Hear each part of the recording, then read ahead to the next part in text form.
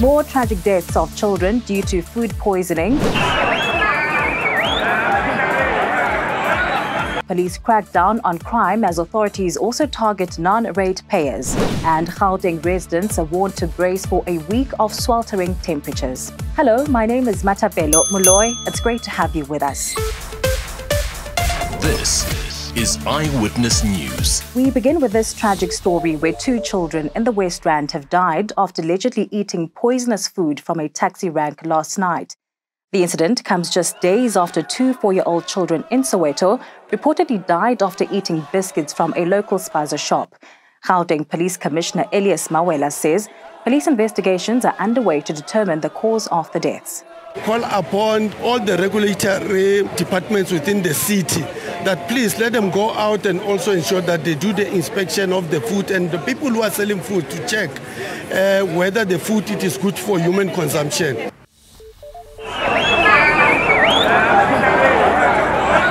A pharmaceutical company that manufactures antibiotic drugs for the government says hijacked buildings in Johannesburg pose a danger to its workers. The offices of Portfolio Laboratories are situated right in the city centre, surrounded by abandoned buildings.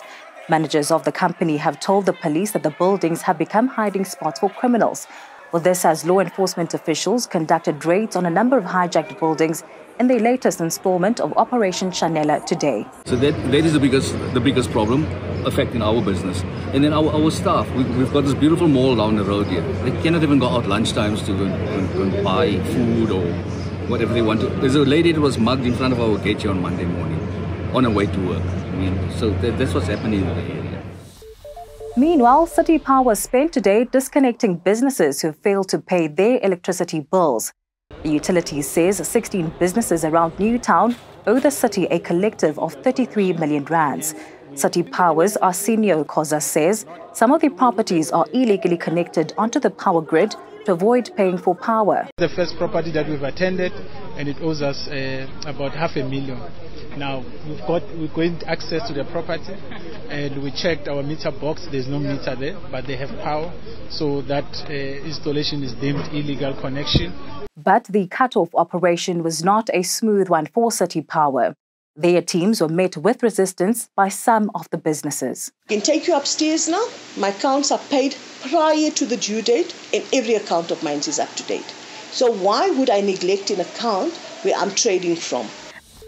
The Council of Geoscience has confirmed that another tremor has shaken Gauteng, this time affecting Soweto and Roodepoort.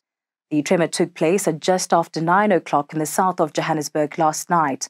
The council says it recorded a magnitude of 2.5.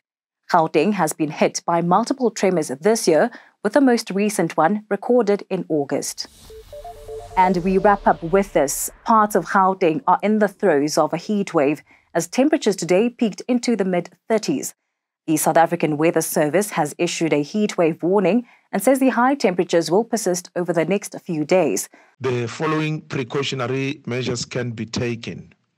Staying hydrated by drinking copious amounts of water, limiting outdoor activities, especially during the hottest time of the day, wearing loose clothing and avoiding dark-colored clothing where possible. Well, that's it for today. Thank you so much for watching. Remember to like, share and to subscribe.